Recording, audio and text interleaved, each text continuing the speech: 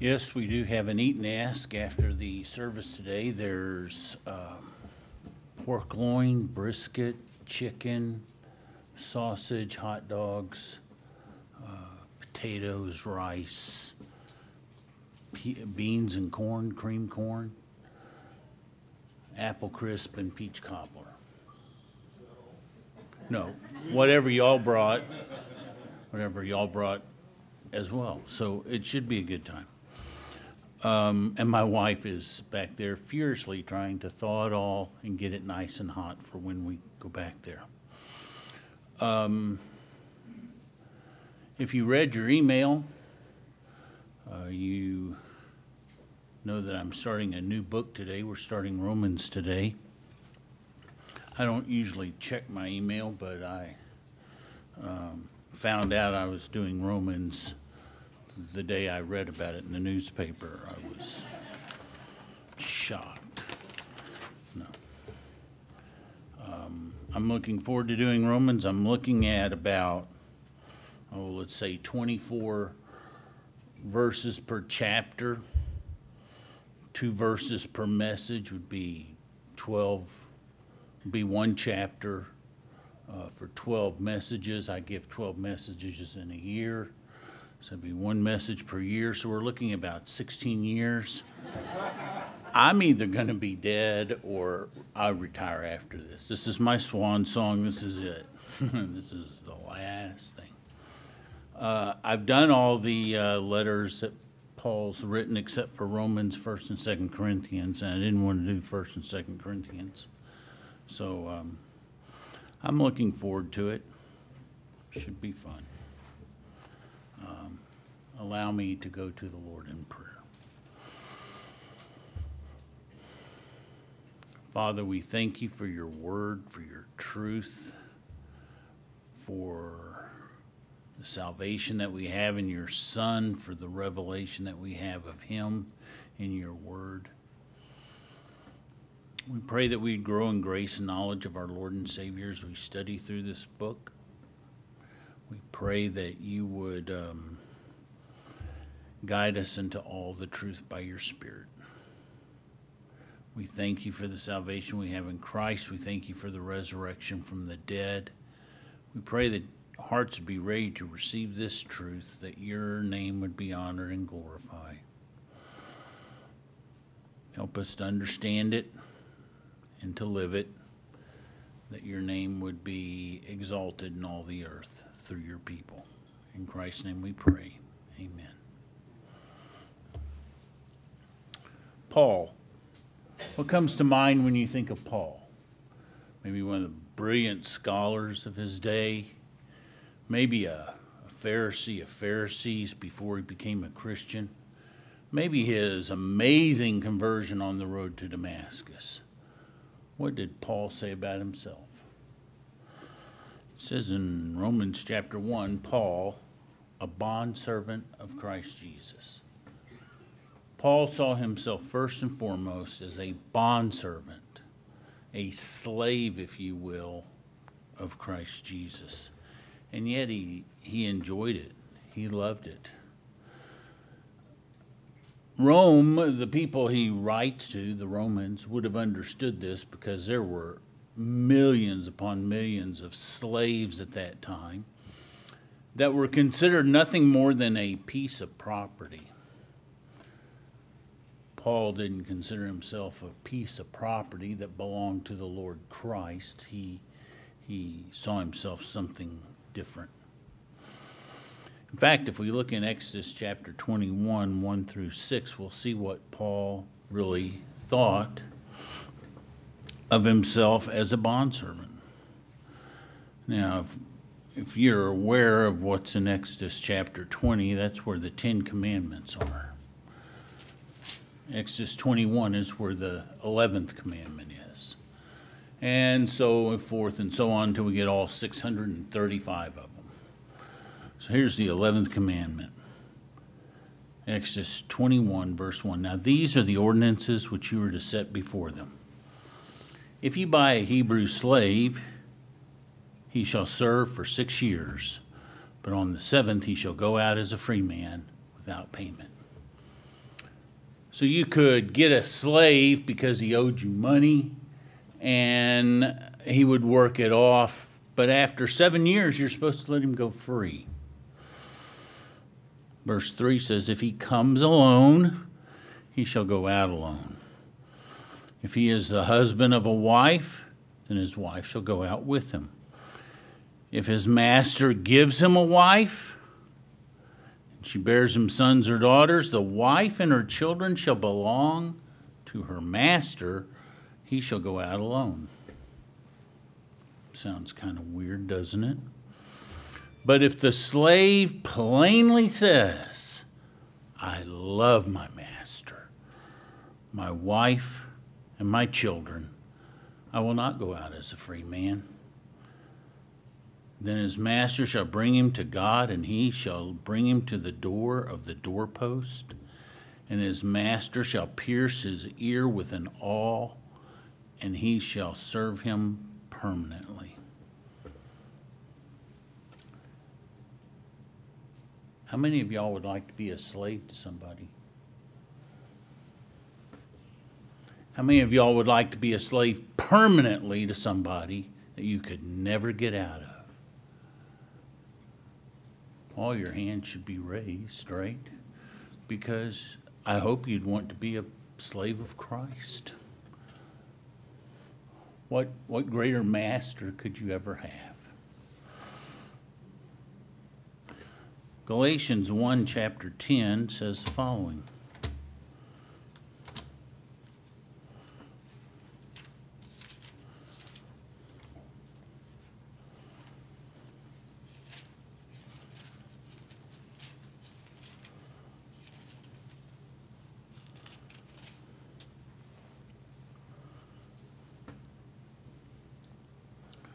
Paul is defending his gospel, and he says things like, if any man is preaching to you a gospel contrary to what I preach to you, let him be accursed, anathema, damned to hell. For am I now seeking the favor of men or of God? Well, you don't say things like that if you're seeking the favor of men. Or am I striving to please men? If I were still trying to please men, I would not be a bondservant slave of Christ. Paul had no desire to please men. Now, he did before he became a Christian. He wanted to please men in every way because he thought that's how he earned his righteousness before God, is by pleasing men. Now, pleasing man has no business, no effect in Paul's life. He has no use for pleasing man at all. He wants to please Christ. That brings us to Matthew chapter 6, verse 24, where we remember Jesus said that a man cannot serve two masters. Matthew 6:24 said, no one, not you, not me, not anyone, no one can serve two masters. For either he will hate the one and love the other, or he will be devoted to the one and despise the other. You cannot serve God and wealth. You cannot. No one can serve two masters. No one can serve God and the things of this world. No one can serve God and men. You need to make a choice. You need to make a decision. Are you going to serve Christ and Him alone? Or are you going to serve the things of this world? Paul thought it was his highest honor, and he wanted people to know first and foremost, he was a bondservant of Christ Jesus. And not only does he say he's a bondservant of Christ Jesus, but he also says he's called as an apostle, or he is a called apostle. Now, what does this word mean? The word apostle, which we almost transliterate, comes from appa and stello. Appa means from, stello means send. It means to send forth someone with power and authority of the one who sent him. Again, the Romans would understand this with their kings and emperors sending out their emissaries and their ambassadors, who would be apostles of the emperor, apostles of the king. They were sent out with authority by that king or by that emperor to do what the king said. I heard someone once give a message that went something like this. King was very upset with his subjects and what they were doing. And he sent an ambassador to go tell these people, hey, look, you guys need to straighten up and fly right, or we're going to bring in the big guns. So straighten up, do what is right, or suffer the consequences. The ambassador takes off, and he's thinking, wow, that's a real rough message from the king. I don't think I want to tell these people this. They may stone me to death or something like that. So he begins to think, I know what I'll do. I'll change it just a little bit. By the time he gets there, he has his message. And he goes before these people that the king is furious with and says, just want to let you know that the king loves you and has a wonderful plan for your life. Wasn't what the king said to do, was it? The king sent forth his ambassador to let the people know that there were consequences for their sin. The ambassador changed the message. It wasn't the message the king sent. When did Paul or Saul become an apostle? Let's look in Acts chapter 9, verses 1 through 16.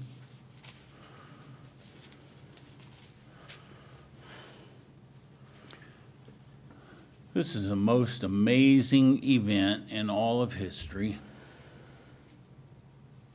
considering what's going on. Now Saul, who is our apostle Paul, still breathing threats and murder against the disciples of the Lord, went to the high priest and asked for letters from him to the synagogues at Damascus, so that if he found any belonging to the way, that is, any who were Christians, both men and women, he might bring them bound to Jerusalem. Now, why was he bringing them bound to Jerusalem? He might want to imprison them, but I think he wanted to put them to death.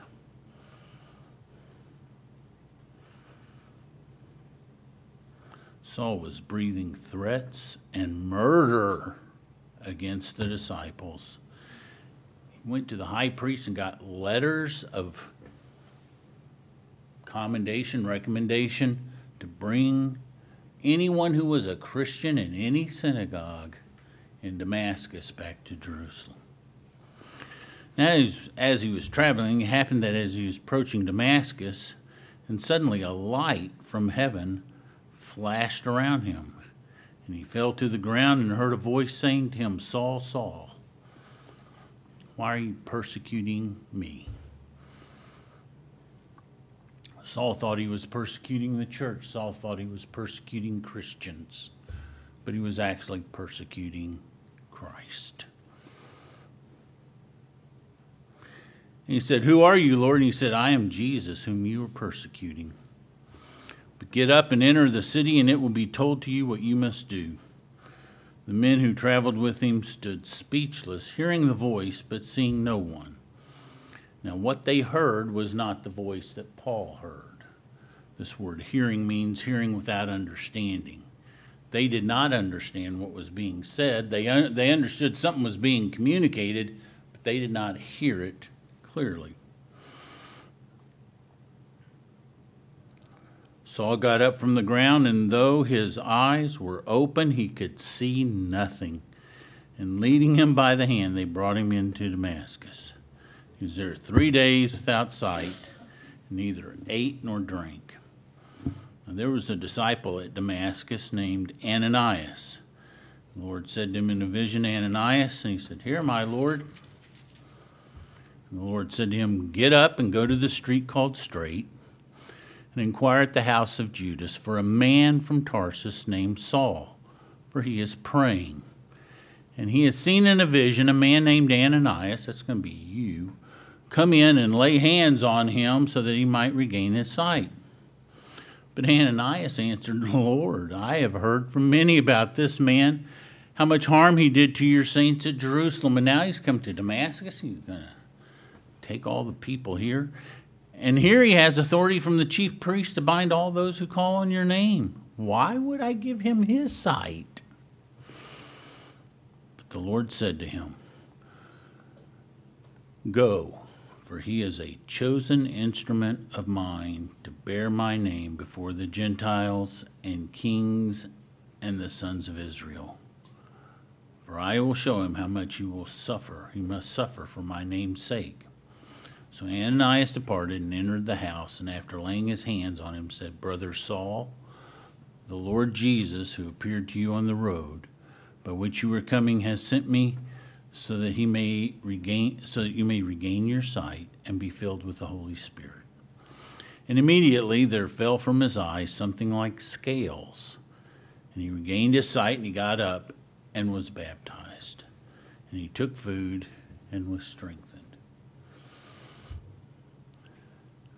I don't know if y'all see what's going on here, but this is more than miraculous. One, Jesus stops a man who's persecuting him, i.e. his church, and asks him why he's doing so.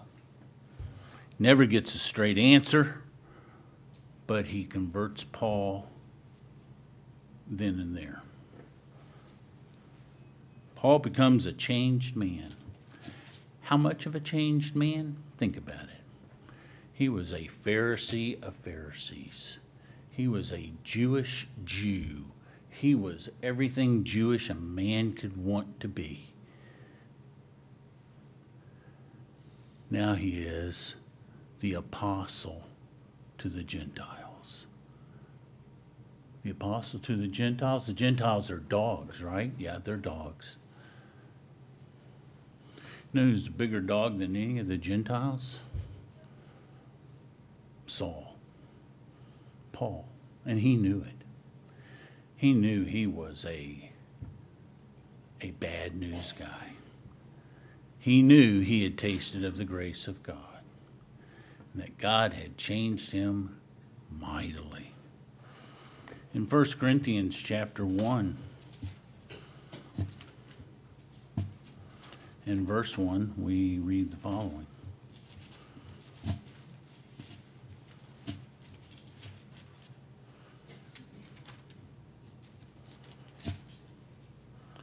Paul, called as an apostle by the will of God, and Sosthenes, our brother.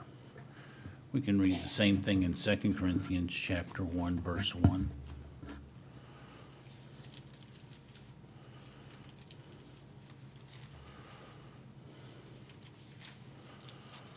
Paul, an apostle by the will of God, and Timothy, our brother. What does Paul add in those two introductions? He is an apostle by the will of God. Paul did not take this to himself. Paul would never have taken this to himself. Saul wanted anything but to be an apostle of Jesus Christ for any purpose. He was set on bringing people bound to Jerusalem where they would suffer death. He was an apostle by the will of God. Then in 1 Corinthians chapter 9, verses 1 and 2, we read the following.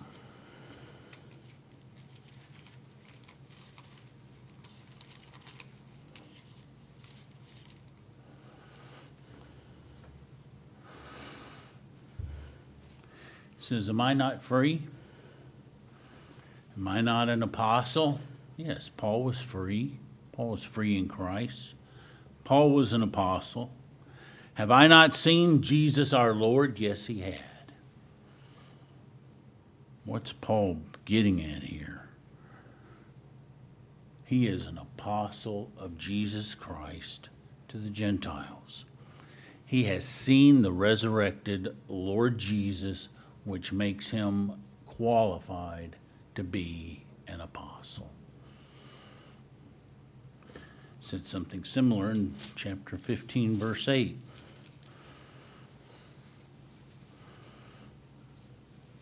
He says in verse 3, for I delivered to you as of first importance what I also received, that Christ died for our sins according to the Scriptures, and that he was buried, and that he was raised on the third day according to the Scriptures, and that he appeared to Cephas and then to the 12. Then he appeared to more than 500 brethren at one time, most of whom remain until now, but some have fallen asleep. Then he appeared to James, then he appeared to the apostles, and last of all, as to one untimely born, he appeared to me also. Paul never really got over the fact that Jesus saved him. It always struck him. It always amazed him. He always wanted to break out in praise whenever he thought that Jesus would save a sinner like him. But Jesus showed himself to Paul, and Paul was an apostle. Not only was he a bondservant and an apostle, but it says he was set apart for the gospel of God. Now consider Paul's separation to be a Pharisee. This word that means set apart means Pharisee. So Paul was set apart, not to be a Pharisee, but he was set apart for the gospel.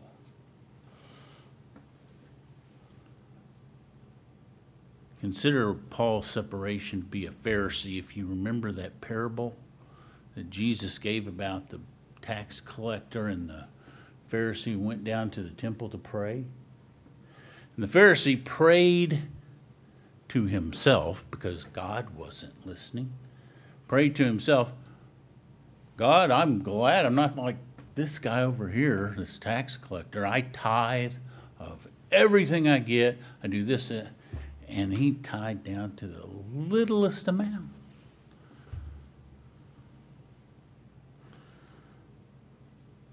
Just seems like it's such a worthless life, in my opinion, to sit there and try to keep all 613 commandments. If you break one, it's all over. How could you do that? How could you subject yourself? But this Pharisee loved it. And Paul loved it. Paul would tithe. If he was given a penny, he would give a tenth of a penny. That's how serious he was at keeping God's law. But this word, set apart, is a perfect passive participle now. What does that mean? Perfect means it is completed action. It is over. Also means that the results, the conclusions, the effects of it are permanent. They cannot be taken away. Jesus used the perfect tense when he died on the cross, when he said tetelestai. Telao means to come to the goal, to reach the finish line. What did Jesus say? It has been finished. It is finished with the result that it always will be finished. It never won't be finished. It is finished. It is over with. There's nothing that needs to be added to it. That was the idea of the perfect tense. This is a perfect tense too. Paul has been set apart for the gospel of God. He cannot be not set apart. He will be set apart forever for the gospel's sake. That's what God did to him. It's a passive participle, which means that Paul didn't set himself apart. He was set apart by God for the gospel's sake. Let's take a look at Galatians 1:15. And in Galatians 1:15 we read, "But when God, who had set me apart," since when? Since when Jesus chose the 12 and one was going to fall away and God needed to fill a slot or something like that. No. Maybe it's after Saul was breathing threats to the saints in Damascus and God needed to get him straightened out, so he straightened Paul. No. But when God, who had set me apart even from my mother's womb and called me through his grace, was pleased to reveal his Son in me that I might preach him among the Gentiles, I did not immediately consult with flesh and blood, nor did I go up to Jerusalem to those who were apostles before me, but I went away to Arabia and returned once more to Damascus. When was Paul set apart for the gospel's sake? From his mother's womb. You know what that means? That this individual was set apart to be an apostle to the Gentiles from his mother's womb, but he was allowed to grow up to be a Pharisee. He was allowed to grow up and be the one who had all the coats when they stoned Stephen. He breathed out murderous threats against the disciples in Jerusalem. He breathed out murderous threats against the disciples in Damascus. God allowed all of that to happen in Paul's life, even though he had been set apart from his mother's womb to be an apostle to the Gentiles. What about this gospel of God? If we look at Galatians chapter 1, verses 1 through 9, we read, Paul, an apostle, not sent from men, nor through the agency of man, but through Jesus Christ and God the Father, who raised him from the dead, and all the brethren who are with me, to the churches of Galatia. Grace to you and peace from God our Father and the Lord Jesus Christ, who gave himself for our sins, they might rescue us out of this present evil age, according to the will of our God and Father, to whom be the glory forevermore. Amen. I am amazed that you are so quickly deserting him who called you by the grace of Christ for a different gospel, which is really not another, only there are some who are disturbing you and want to distort the gospel of Christ. How were they wanting to distort the gospel of Christ?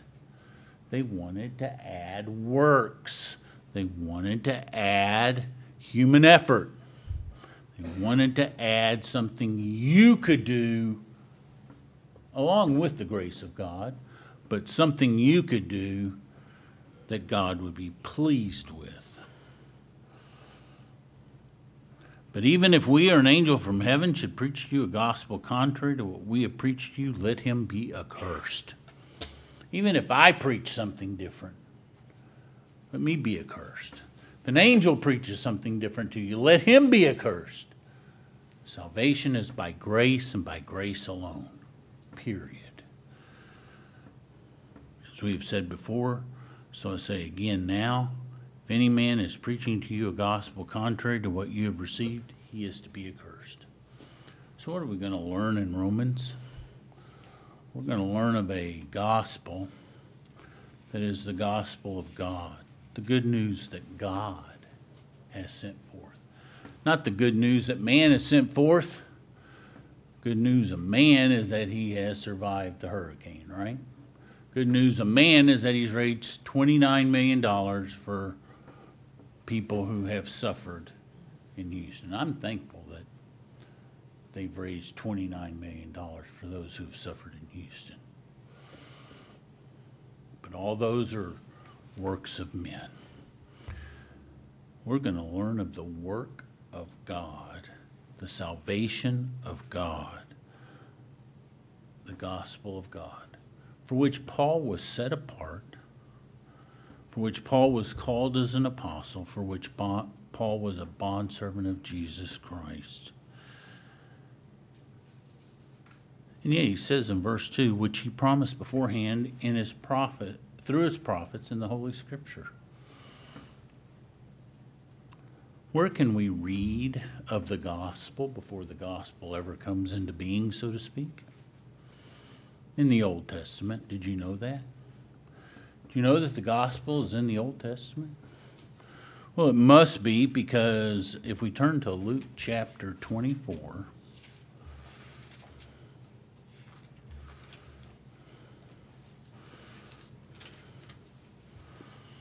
and we look at verses 13 through 35, we read the following. And behold, two of them were going that very day to a village named Emmaus, which was about 7 miles from Jerusalem. And they were talking with each other about these things which had taken place. While they were talking and discussing, Jesus himself approached and began traveling with them, but their eyes were prevented from recognizing him.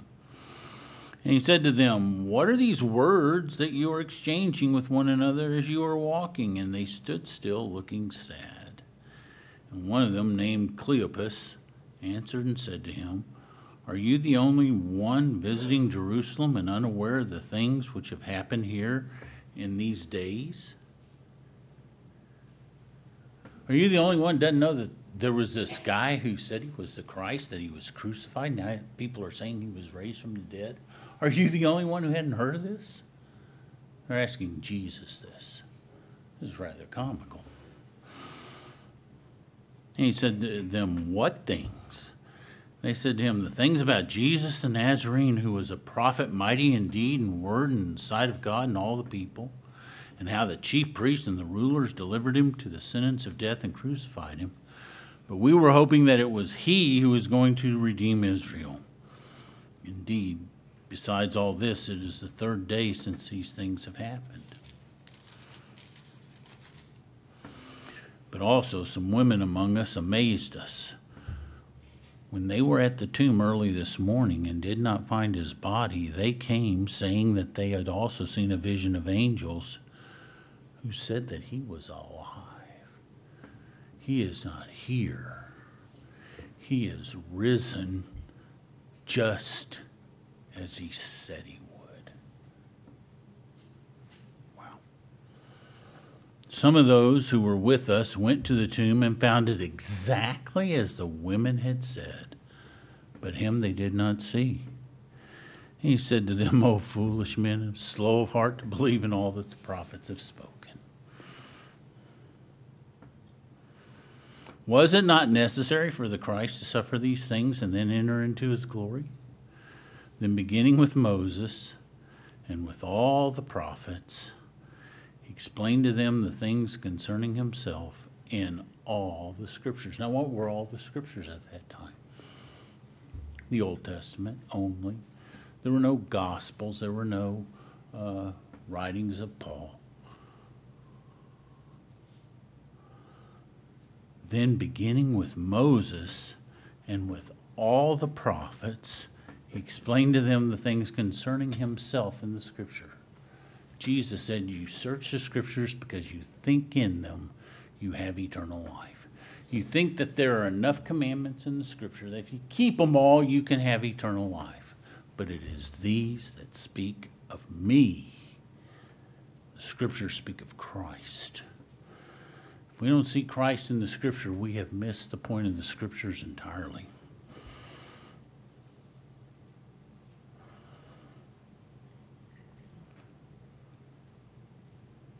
So what conclusion can we come to? Paul's consideration of himself in 1 Corinthians 15:9.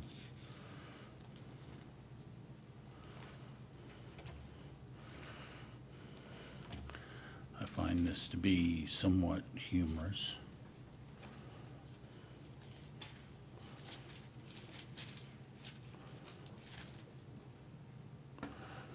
He writes,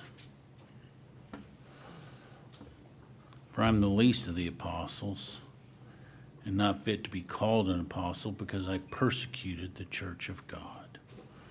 but by the grace of God, I am what I am. And his grace toward me did not prove vain, but I labored even more than all of them. Yet not I, but the grace of God was with me. So Paul says, I worked more than all of them put together, but it wasn't me, it was the grace of God. Paul wants to make sure that you understand it's the grace of God that enables anybody to do anything at all.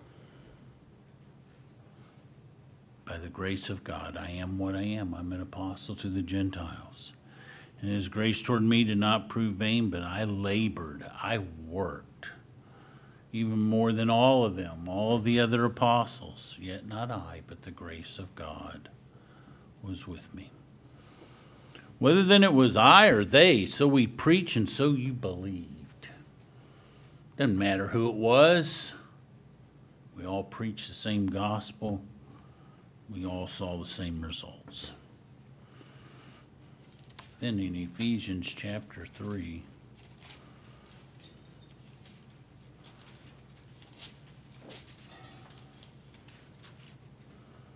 verse 8,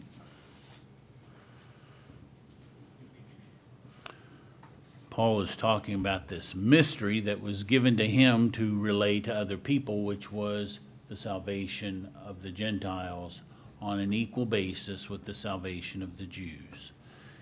It was known in the Old Testament that Gentiles would be brought to Jerusalem by Jews and worshiped together there with them. But it was always the Jews that brought them. Now Paul is preaching a gospel that Gentiles are saved by grace through faith alone, and no Jew is necessary. It says, to me, the very least of all the saints.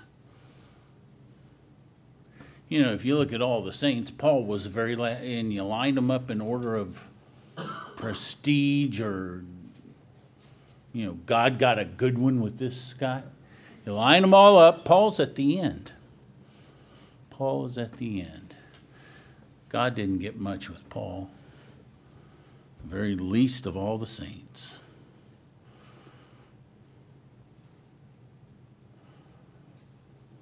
This grace was given to preach to the Gentiles the unfathomable riches of Christ. I get to tell Gentiles about unfathomable riches that are found in Christ. I'm having the time of my life, so to speak. I may be the least of all the saints. I may be the worst saint there ever was because I persecuted the church. But God's grace to me was effective. He gave me the willingness and the power to preach the gospel to Gentiles. Then in 1 Timothy chapter 1,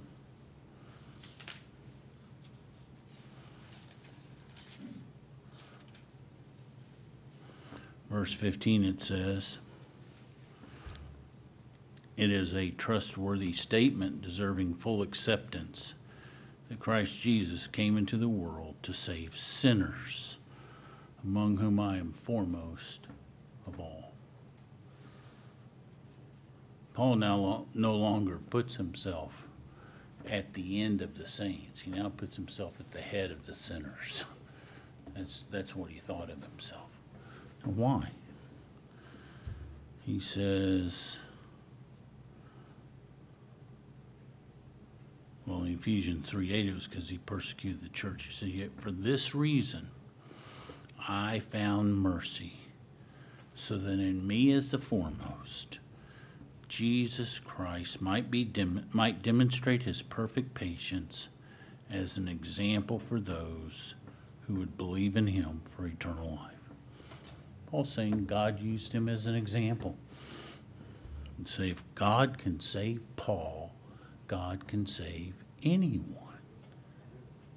That's for real. If God can save the persecutor of the church, the one who wanted to exterminate the church, the one who held the clothes of the individuals who stoned Stephen, the one who sought letters for people who were worshiping Christ in Damascus to bring them back to Jerusalem to put them to death. If God can save that guy, God can save anyone. Paul was a murderer. You know that? Paul was a murderer. And yet God saved him.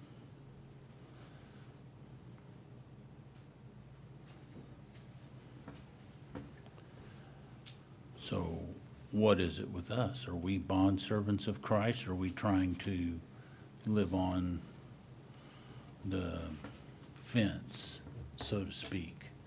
1 foot in the world, 1 foot with Christ. Are we bondservants of Christ? Have we sold out for Christ?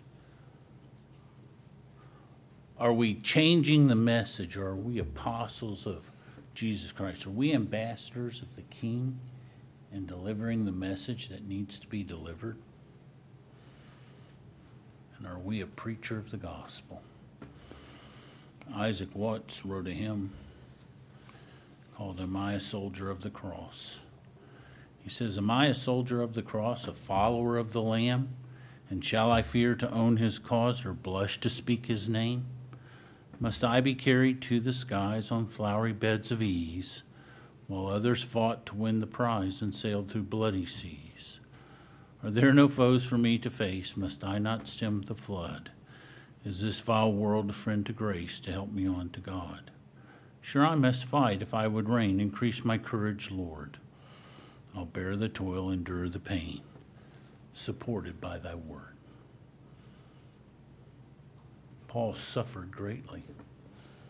In fact, Ananias had to basically tell Paul how much suffering and persecution God had set apart for Paul to suffer, right? But Paul was willing to suffer whatever costs,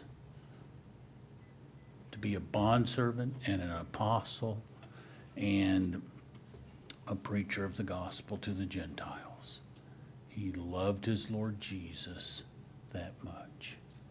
May we love him as well. Let me pray. Father, thank you for your word. Thank you for your truth. Thank you for the truth that we learn about the Apostle Paul.